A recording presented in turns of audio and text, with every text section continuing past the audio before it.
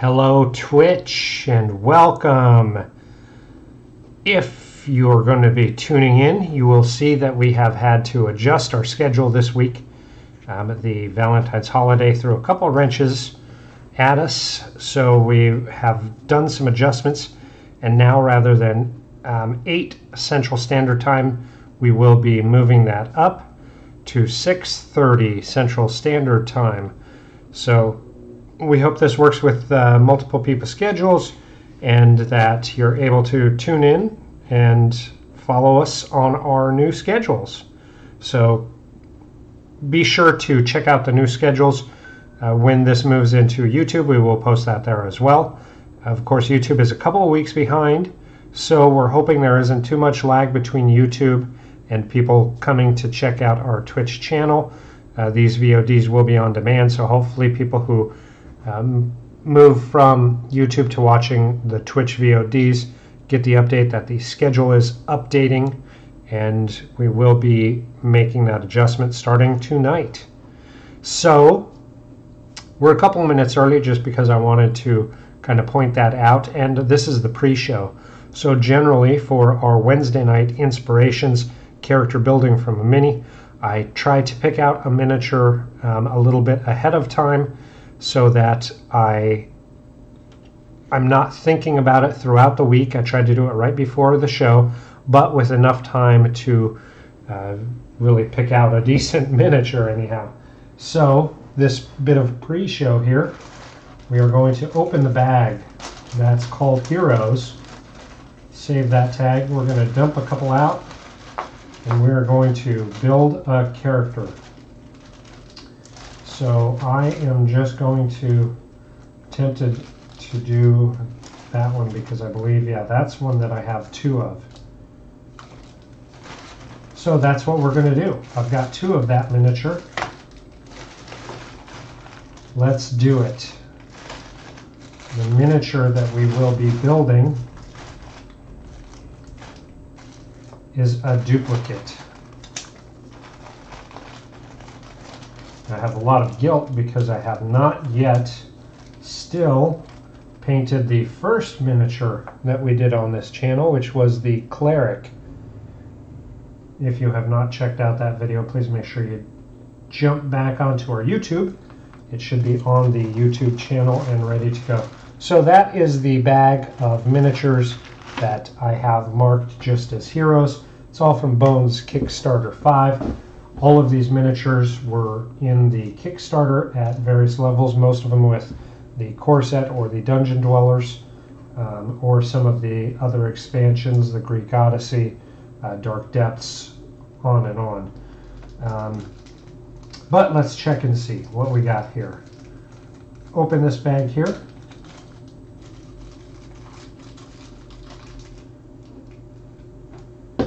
Watch my time. See, we're still a couple minutes ahead of time.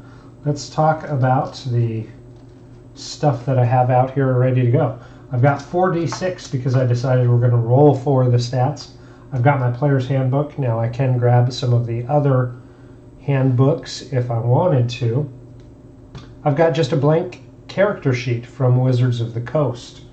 I just printed out a bunch of these, and that's what we'll be using. For the character, for the player characters, I have my monster sheets that I use personally, that you can get on my Patreon page as a download.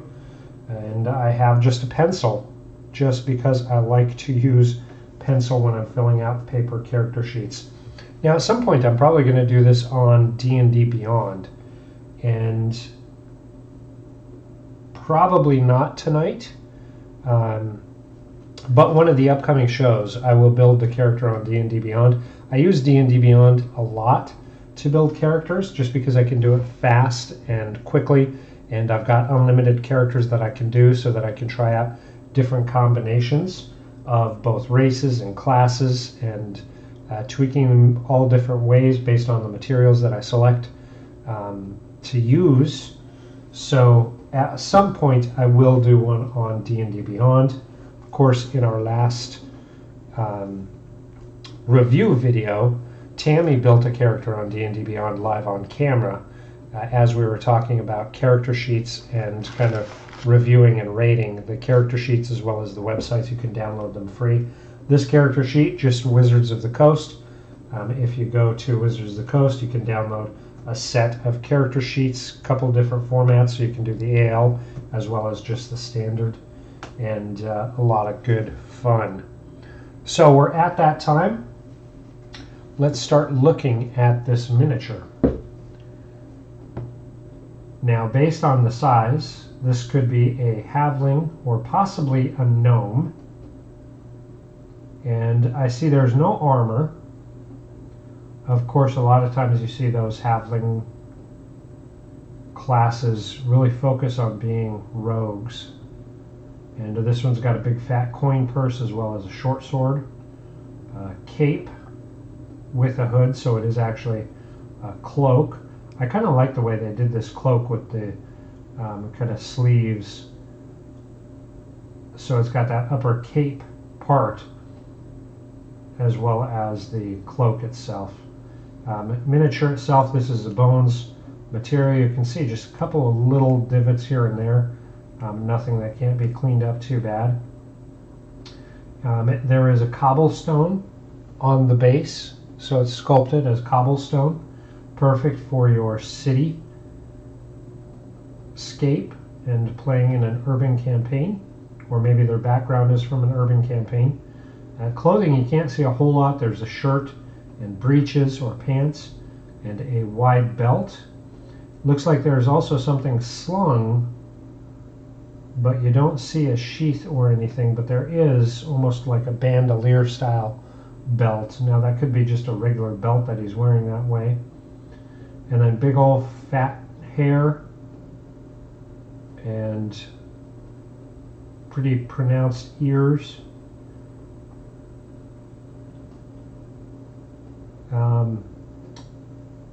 So that is our halfling. Let's talk a little bit about, so there's definitely a big mold line on this side that'll need cleaned up. You could possibly paint that as the cloak kind of coming back on itself, but it's similar to what it does here, but that's probably how we'll do it for the cloak part, the lower part. Cape doesn't look too bad. It doesn't carry as much mold line in it. But we're not here to review the miniature itself. We're here to generate a character. So I'm going to put that to the side. Now, if you watched me last week, you saw how I went through and rolled all of the stats first. That's what we're going to start with. We're going to do it live right here, right now. Oh, that was a 6, but because it went off, I'm going to re-roll it. Oh, my buckets. Oh, my buckets. So if we drop the lowest, that leaves us a 10. Now you can generate your stats different ways. I'm trying to keep this very quick and easy and to the point, so we're just going to roll the stats in order. But depending on what your DM allows, you could juggle them up, make the character that you want.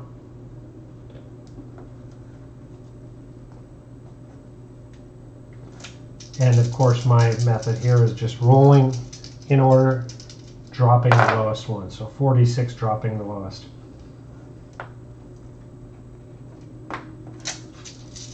This makes me think of basic. Oh my gosh.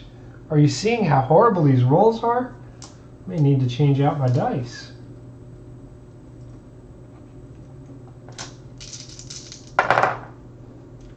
Wowzer.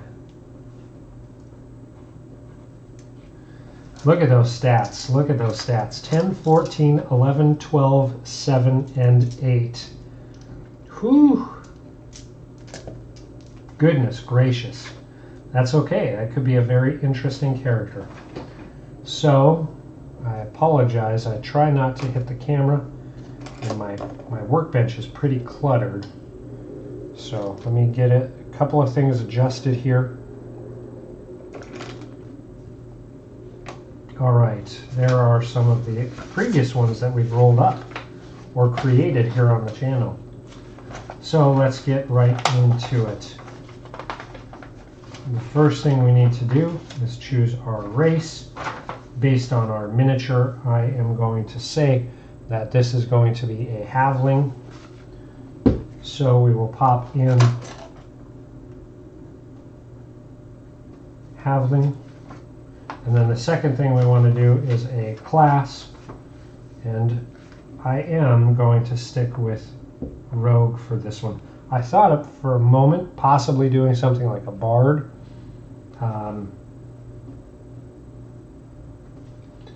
But I think I'm going to just keep it old school with those rolls and everything. Makes a lot of sense. I'm going to put my name here. And of course we're going to start at level 1. All right, here we go. Let's see what we've got for our halfling. We're going to go to right across the way to halflings. And let's see what we get to do here. So here we go with our traits. So dexterity is going to increase by 2. We reach adulthood at 20, so we know that's a personality point. We're going to say our age is 20. Alignment, most halflings are lawful good. However, we're going to come back to that. Size, we know that we are very small, and so our size is going to be a small creature. On average, we are 3 feet tall and weigh 40 pounds. So we're going to put 3 feet and 40 pounds. Our speed is 25.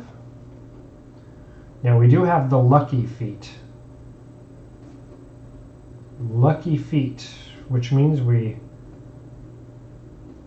reroll ones on a d20 for attack, ability check, and saves. Alrighty. So we have advantage on saving throws against being frightened.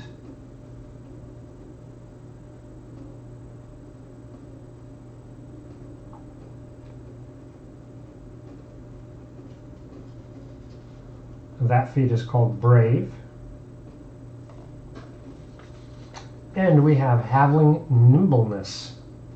So we can move through space of any creature that's a size larger than yours. So anything medium.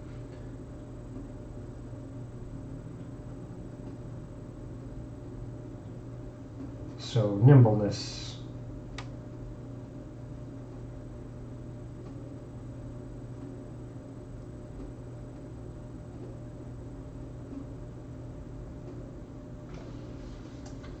All right, languages. We can speak, read, and write Common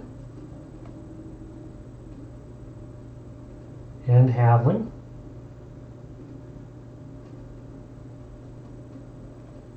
Let's see. And then we've got 2 sub-races, Lightfoot and Stout. So Lightfoot, you easily hide from notice. Stouts, you're hardier. So I am going to say, I mean, really the biggest variance is your Lightfoot gets a charisma and naturally resistant. So our charisma is an 8, that would move it up to a 9. For the Stout, it would be our constitution would increase by 1. And we have advantage on saving throw versus poison and resistance against poison. I'm going to go with the Lightfoot route just because that charisma being good for my rolls. Lightfoot. All right. And we get natural stealth. Naturally stealthy. And that's just can attempt to hide even when observed by medium creatures. All right, so that is our race. Now we're going to go to the classes. And like I said, for me, I am really feeling this miniature is very roguish. Very, very roguish.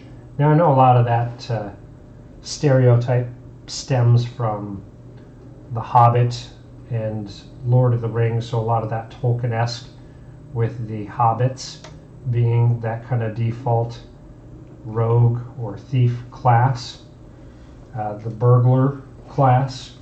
And you know what? That's okay. With this fantasy piece, what we can do is take that and make it our own. So for a rogue, we know that's a scoundrel who uses stealth and trickery to overcome obstacles and enemies. Our hit dice is going to be a D8. And total, we've got 1 currently. Our primary ability as a rogue is going to be dexterity. So that's our primary. And saving throw proficiency, we have dexterity and intelligence, which our intelligence is actually the next best score. So it fits in really well with that class combo. And then proficiencies, we've got light armor, simple weapons, we've got hand crossbows,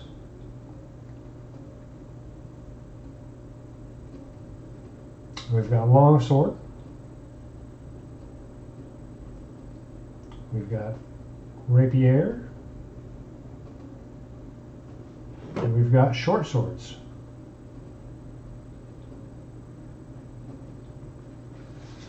So that covers that. Let's go to the rogue pages.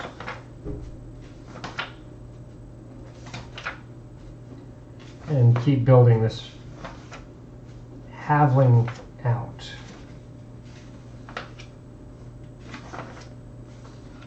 Oh, one thing I didn't do was when we were looking at the halfling is pick out a name, because I was pull that right out of the book. So we are going to have, just looking at the names here, this does appear to be a male halfling.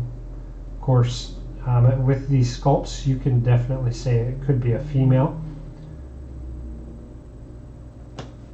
They keep them, most of them anyhow, androgynous enough that you could go either way. But I'm going to go ahead and have this be a male. And this is going to be Alton. And for the family name, let's go with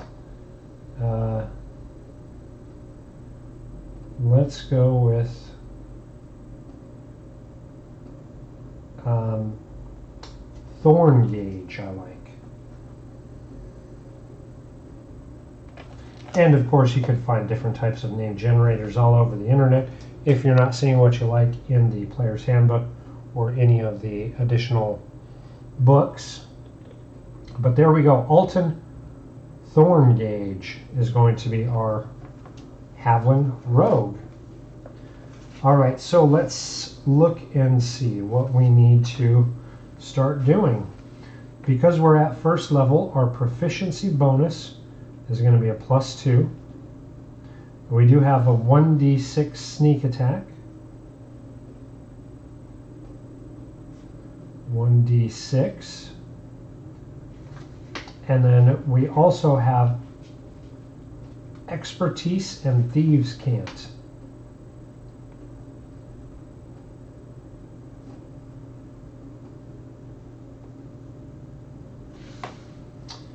All right, right. So our hit points at first level is going to be 8 plus Constitution modifier. Now that we've got these in, we can start plugging them in. And because I do mine normally numbers on top, modifiers on bottom, to show you, I'm going to do it backwards now, or what I guess most people would say is regular, depending on how you do it.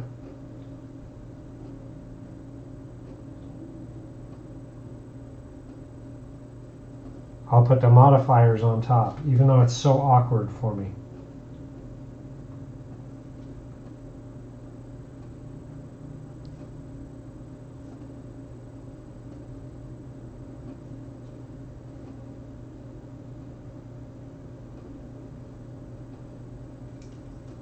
This is actually a -2.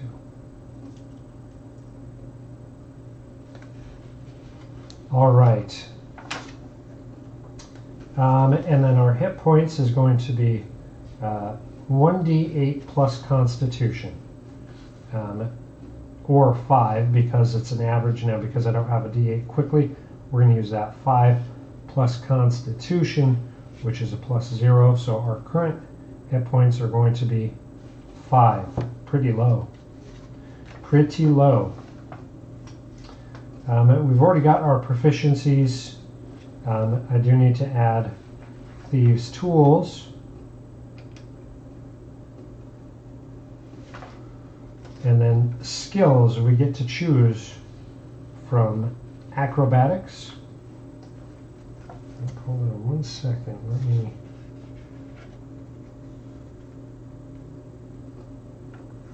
I just want to look at something here. Make sure I didn't miss any skills based on the race.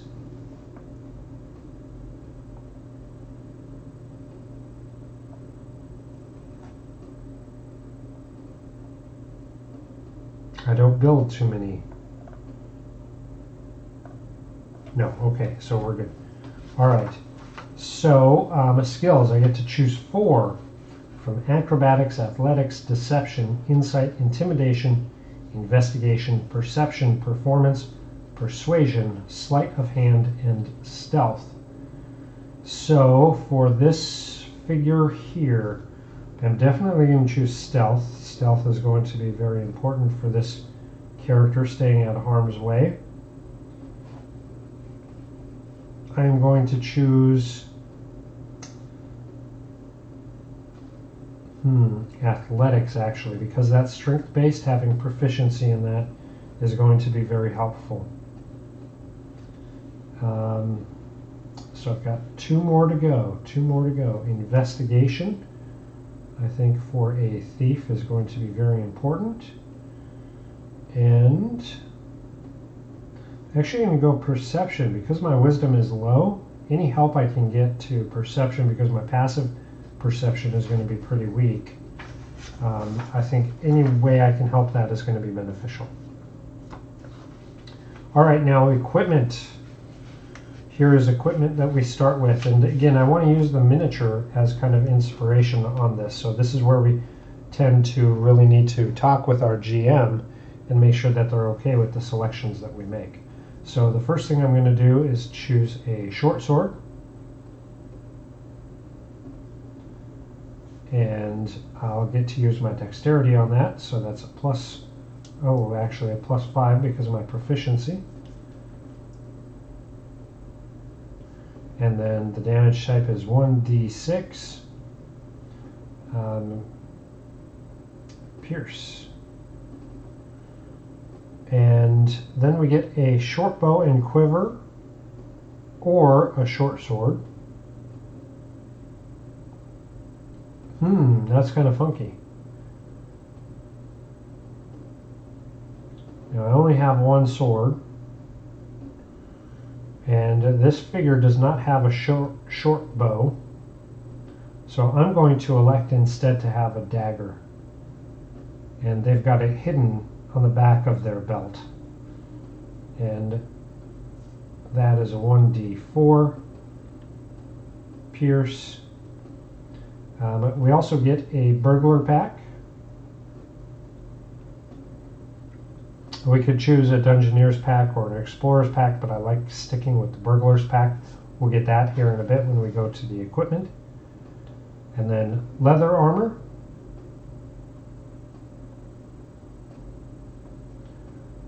Two daggers. So they'll have a total of 3. And thieves' tools.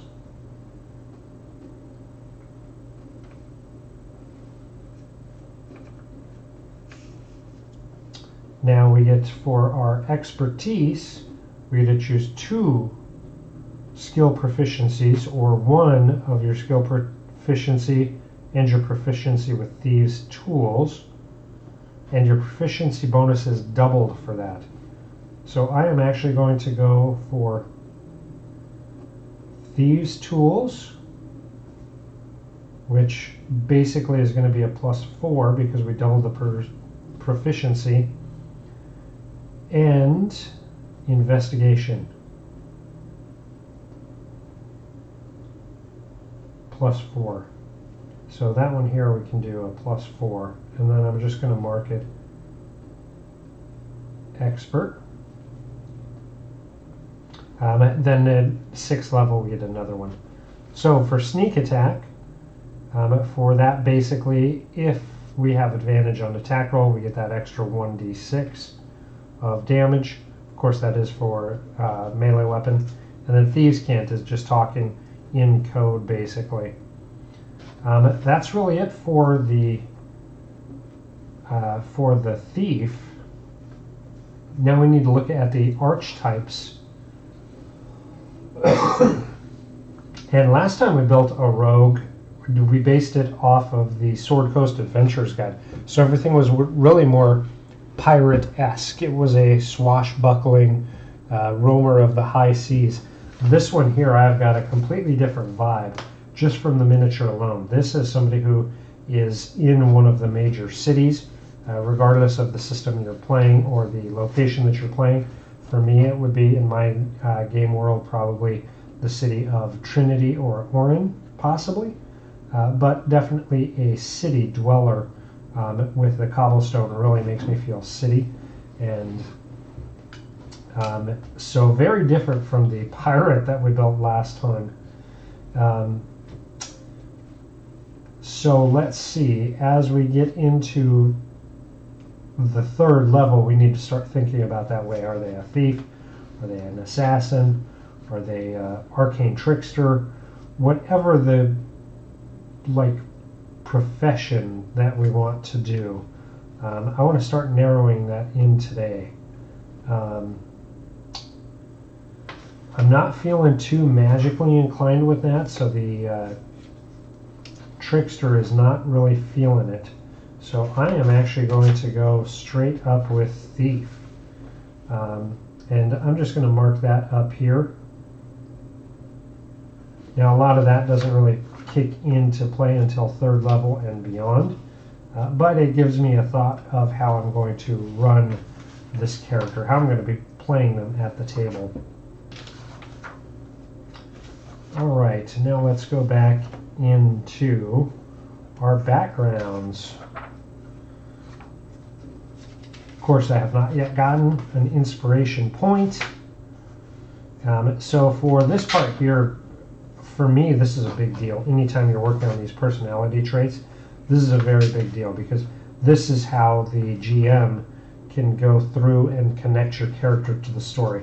So I pay a lot of attention to this aspect. And again, I'm just using the Player's Handbook. There are a lot more in some of the other materials that are out there. So generally, you're looking at something that's going to be tied in with thief.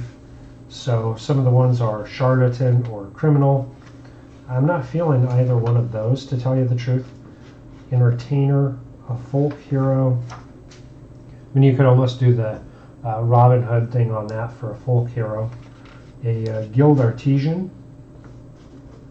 That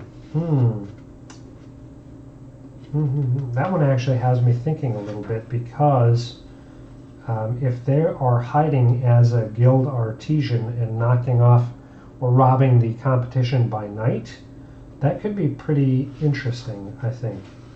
kind of have this air about them that they're, a business person and all of that, but then at night they don their cloak and go and rob and pilfer their competition. Could be interesting. I'm leaning that way right now. Let's see, a noble. You could almost do a noble who had to turn to thievery out of boredom, maybe, just a change of pace. They go out at night and pilfer goods to see what they can get away with. Urchin, I think, just gets, I'm not feeling it.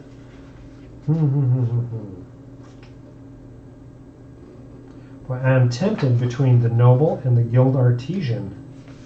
Noble and guild artisan. Here's what we're going to do. We're going to roll a d6. And 1 to 3 is going to be guild artisan.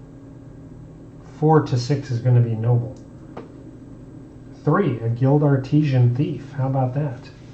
So our background is going to be a guild artisan.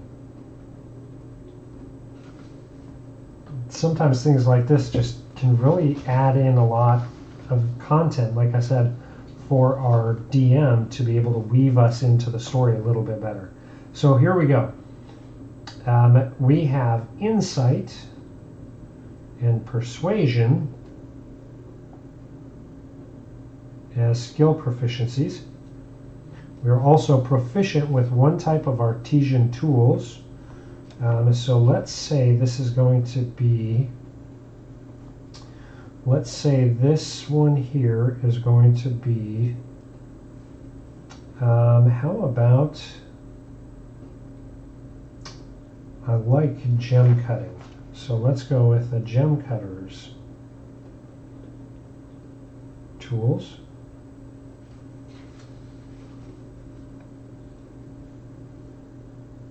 Maybe a jeweler. Oh, maybe, yeah, let's do jeweler's tools. Because I think he would go and pilfer the gem cutters to take the gems to put into his own goblets and finery. So jeweler's tools. And that will be his background, is a jewel worker. Let's see what else we need. We get one additional language, and so I am going to say let's choose Dwarven, a very key language for someone who does gem appraisal and understanding gems and works them into different brooches or brooches, cups and goblets, jewelry, just all different kinds of finery. Working those jewelers in, having that insight into Dwarven could be very handy for them. And then let's see, we also get a letter of introduction from the Sparkling Gem Guild, traveler's clothes, and a pouch containing 15 gold pieces. Let's check that out so far and see if it makes sense. We've got good traveling clothes with the shirt, the breeches, the wide belt, the cloak with cape. So good traveler's clothes. There's the pouch with the 15 gold pieces. We've got the short sword. Now he's got 3 daggers, and they're hidden, 2 on the bandolier and then 1 on the back of the belt. So already the equipment is fitting in really, really well to our character. All right, and then let's see. As a member of the guild, you need to know the skills. Of course, that's the proficiencies that we took. Now let's go into the personality traits. So the personality trait, we have 8 to choose from here, or we could roll a d8 and have them assigned at random, but I'm liking where this is going so far, so I'm just going to keep rolling with it. Let me check the time. Oh, we still got half an hour. That's good. All right, so I believe that anything worth doing is worth doing right. I can't help it. I'm a perfectionist. I'm a snob who looks down on those who can't appreciate fine art. Well, that one could be fun, but it could have some challenges at the table. I always want to know how things work and what makes people tick. Full of witty aphorisms and have a proverb for every occasion. I'm rude to people who lack my commitment to hard work and fair play. I like to talk at length about my profession. I don't part with my money easily and will haggle tirelessly to get the best deal possible. And I'm well known for my work. I want to make sure everyone appreciates it. I'm always taken aback when people haven't heard from me. No, you know what? I like the part where I don't part with my money easily and will haggle tirelessly to get the best deal possible. Because I can see this gem setter who is going off to his competitors to steal the gems to put in his things. He's looking to save a buck, basically. It's not that he's out to hurt the other's business. He's out to make the biggest profit he can. So I like that one.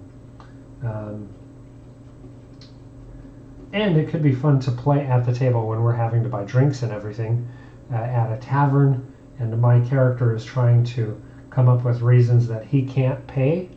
Even if he has the coin in a pouch right there on his belt, he does not like to part with the money. So I'm just copying it verbatim.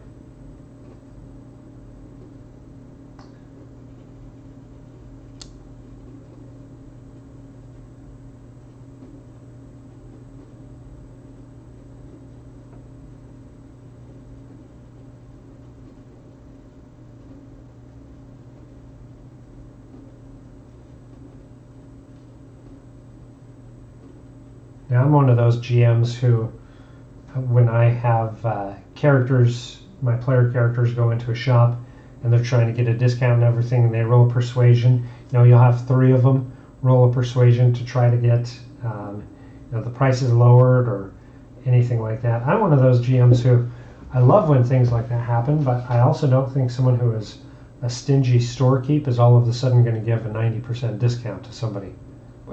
I would say that maybe it could happen, but I try not to just give things away. Even with successes like that, it'll move them from being stingy to them maybe saying, well, here's another place you can try that has better prices. Best I can do is 5%, or maybe, well, you seem like you're looking for a bargain, or you've got a sharp eye and this isn't the right deal for what you're looking for. Here's my extensive inventory, something like that. So that haggling piece could be fun to actually play on the opposite side of the screen. All right, so now we choose the ideals, and here we've got 1d6. I'm going to read through them and then I'm going to roll just to see if I would pick the same that I would roll. So let's see.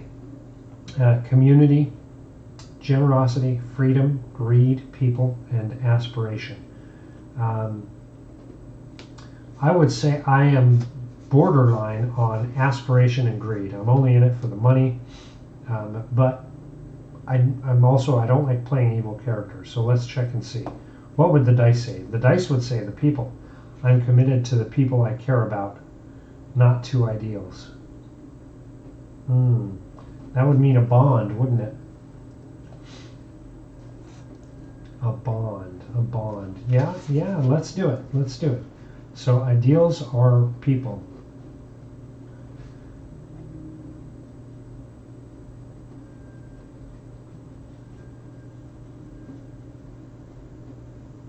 And again, just copying this verbatim.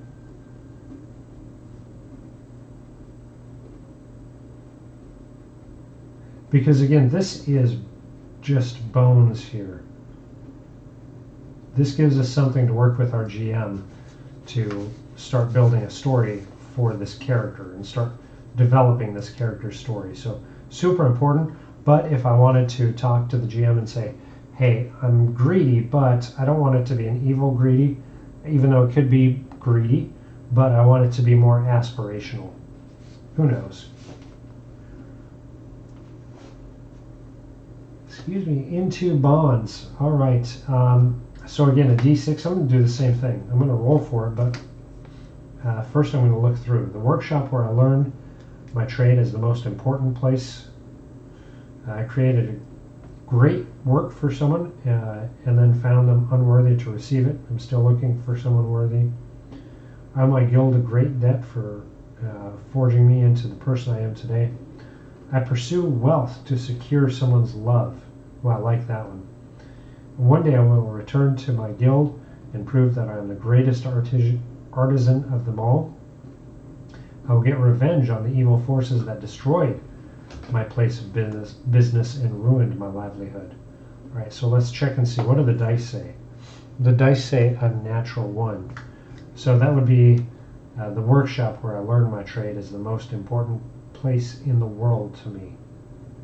That just does not sound like much of an adventurer. But if they're in trouble, maybe that could be... I'm going back and forth on that one, and I pursue wealth to secure someone's love. No, maybe they go hand in hand. Again, I could work with the GM and say, hey, can I kind of blend these two? But because we're on a bit of a time crunch and I don't have my GM here, because I am the GM on my own place, we're just going to go with the roll.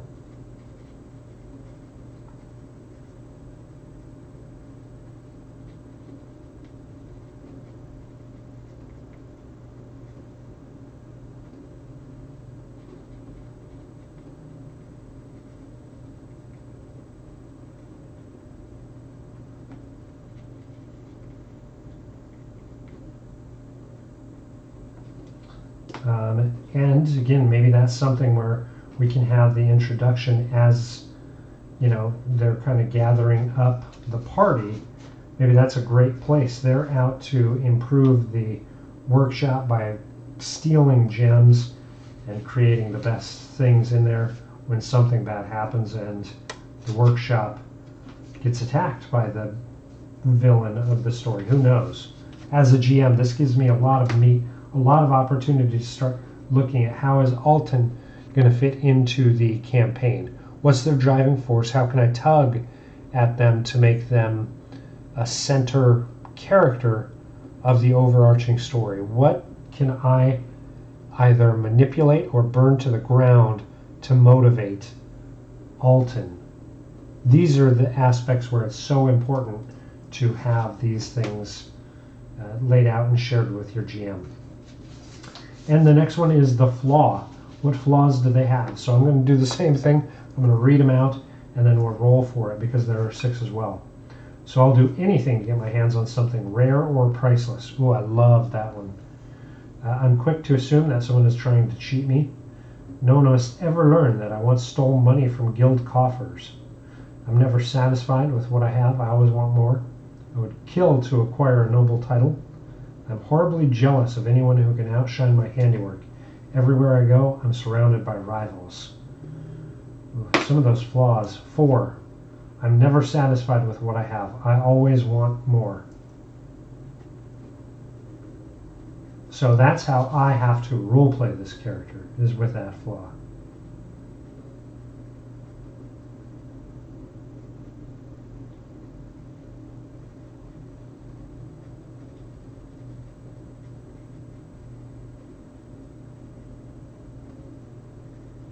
So thinking of this character and how I would go through and role play them, I would set out and go with the GM initially what I want.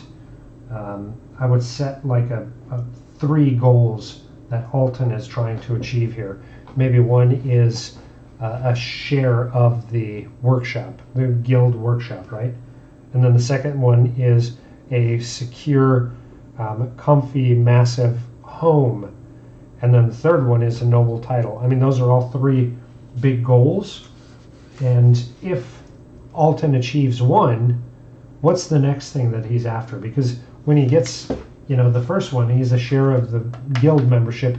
It's not bringing in as much money as he thought. So how can he grow the business? It should be something that you can continue to develop and build upon. So I like that. I think that's pretty good.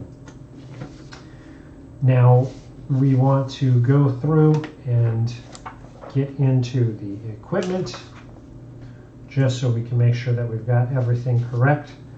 And let's look at our martial weapons. 1d6 piercing for our short sword, and our dagger is going to be on the ranged, well, no, 1d4 piercing if we're using it melee, and our burglar's pack. So let's go through that, and here's what I kind of do is I wrote it at the top of my equipment list, but I'm actually going to write the items below it. I don't think it's going to show on camera. Let me fold this up a little bit, and then I'll erase the burglar's pack.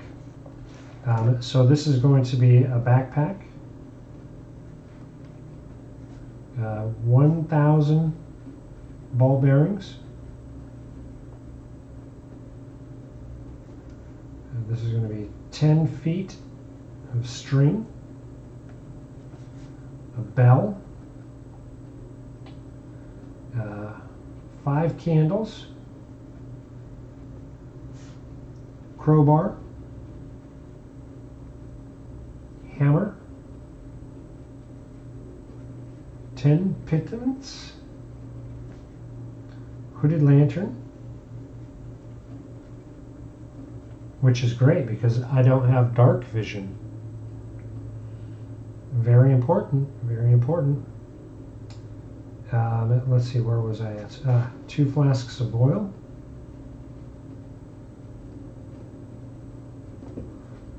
And I'm running out of room in here. I'm running out of room. Generally, I am not quite this cluttered.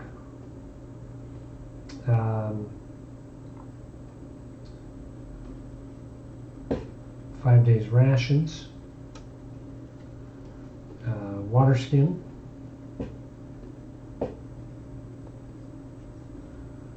And tinderbox. And 50 feet rope. And then our burglar pack, we can erase off that top. That gives us our equipment. And then, yeah, we are pretty much good to go.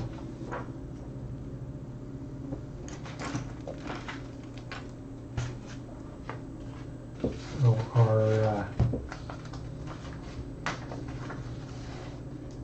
initiative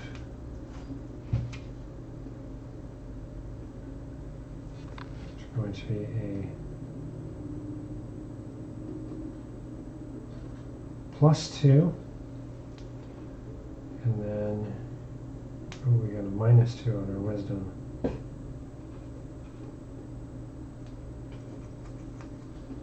Oh, actually our initiative we are going to be a +4 because of our dex. And then I did not pop on that leather armor. Gosh, almost forgot my leather armor. Now one could argue that because the miniature is not wearing leather armor, we're going to say because it's a guild member, it's actually leather armor that is fit nice and tight and secure so that they can wear it below their traveling clothes. So we know that's going to be 11 plus the dex modifier, which is going to be +3, so a 14 armor class. Not too bad considering. Not too bad. And then we don't need the spell sheet for this character. Let's go through and just finish popping this out. This is Alton, what was it, Thorn Gauge? Thorn Gauge.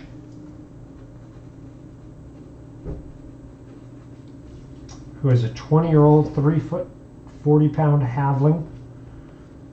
Eyes on this halfling, we're going to say these are, let's do hazel eyes. A skin, we're going to do, let's do an olive skin.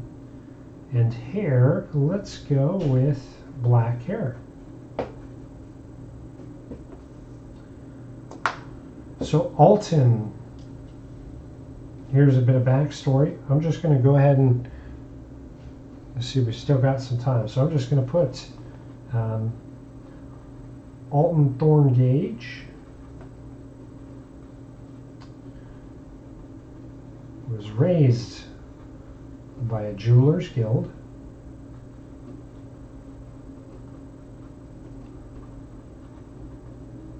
Hoping to impress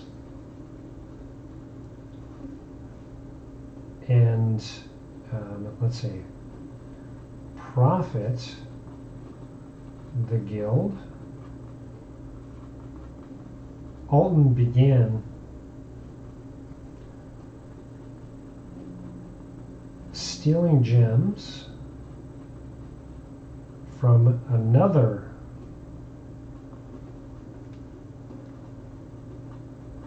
guild to increase profits and reduce costs of his own work.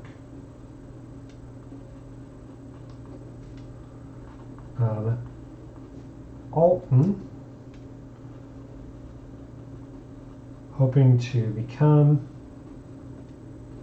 a head member of leadership,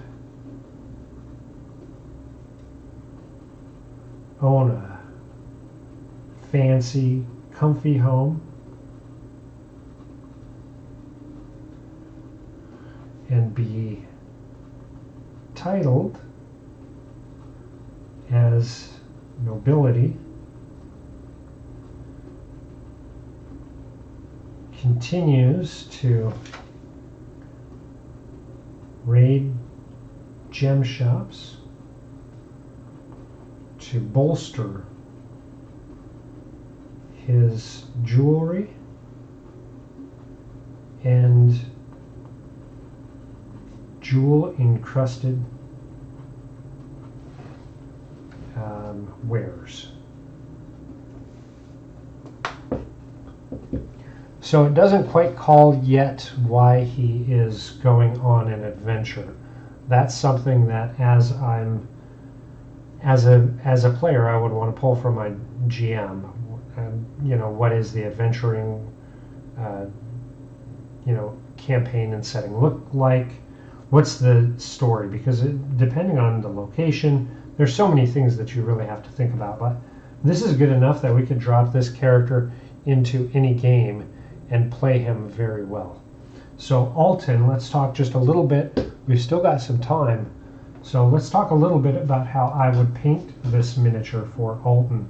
I already know that I would start out with an olive skin with some hazel eyes and then black hair. For the clothes, the breeches I would probably keep pretty standard. I would have them look like either blue jeans or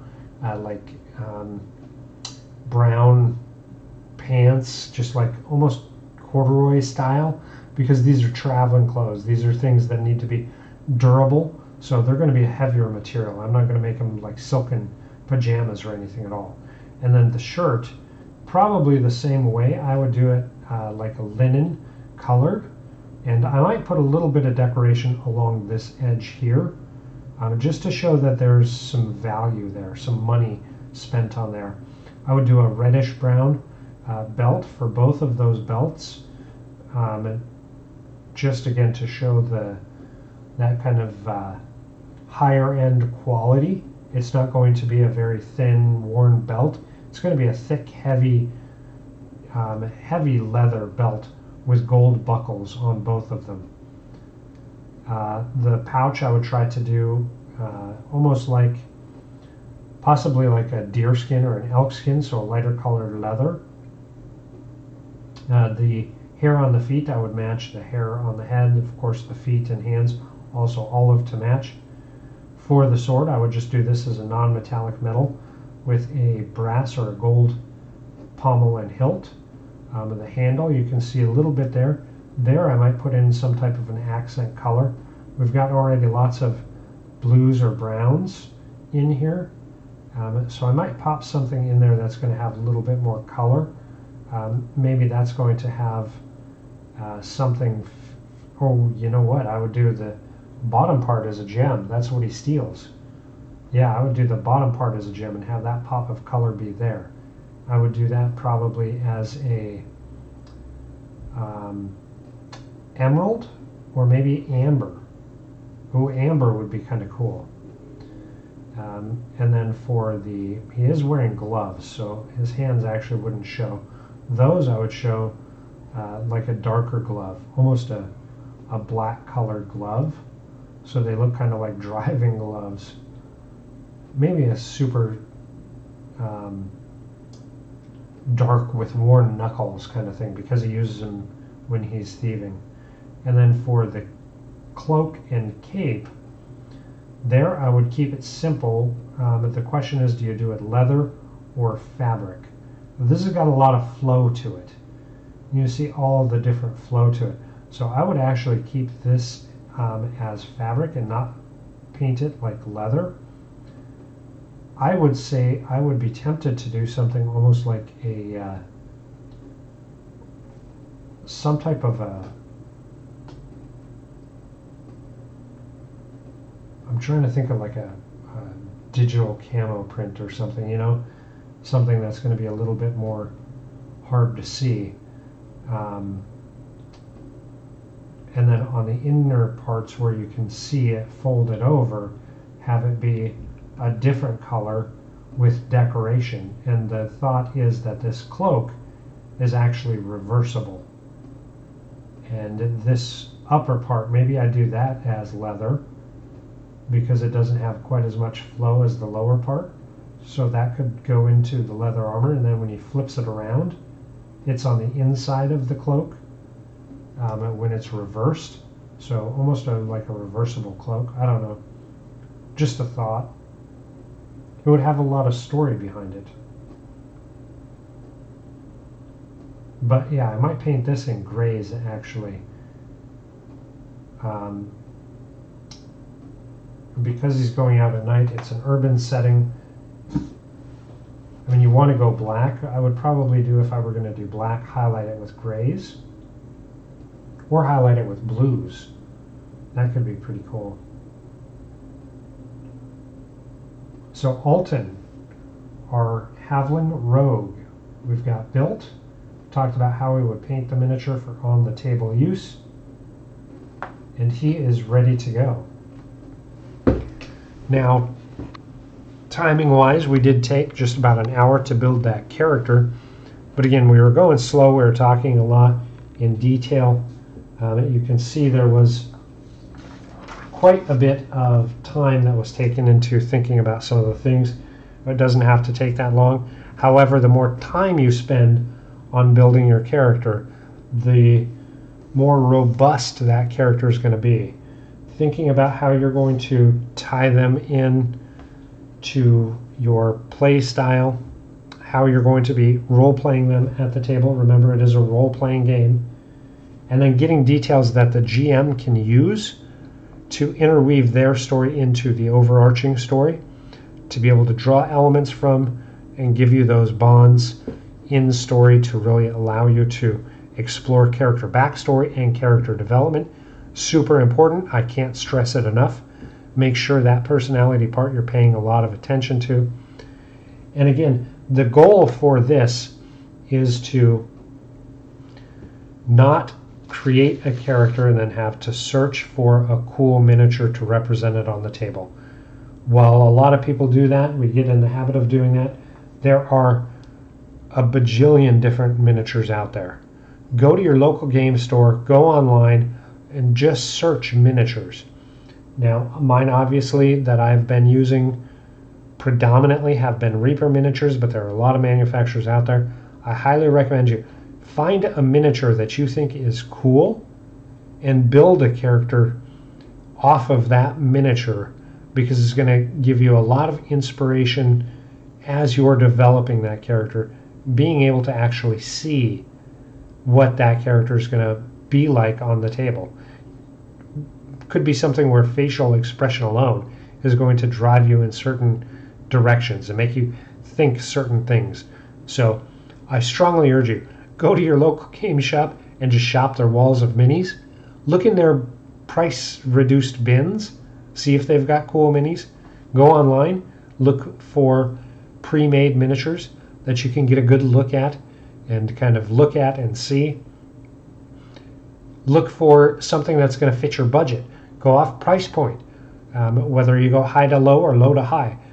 Find a miniature, and I'd love to hear your stories on building a cool character all based off of a miniature. So we're going to keep doing this week in and week out. Next week we're going to do another PC, and then we'll switch it again to a monster for the GM side. I'm going to try to do it 2-to-1 ratio, so 2 player characters to 1 GM. My goal eventually is to paint these miniatures and use these as giveaways with the miniature and the character sheet that we create online, and send it out to somebody as a prize. I don't know if we'll get there. My goal is to have a stack of maybe 10 of these before we start doing that. Gives me some time to prep and develop, and hopefully build up a good enough following. So if you enjoy the show, if it's something that you think is cool, make sure give us a follow. We're not asking for subscriptions. We just would love to grow our audience of followers. Check us out on all of our social medias, and of course take that inspiration by the horns. Let us know where your inspiration will lead you.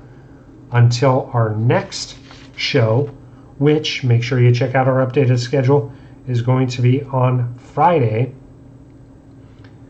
Make sure that you are checking that out as we go through and do some reviews of some cool products. So we'll see you on Friday's show, and then painting on Saturday. Have a fantastic evening, and keep rolling those dice, even when they only give you an 8 as your high score. Have a great evening.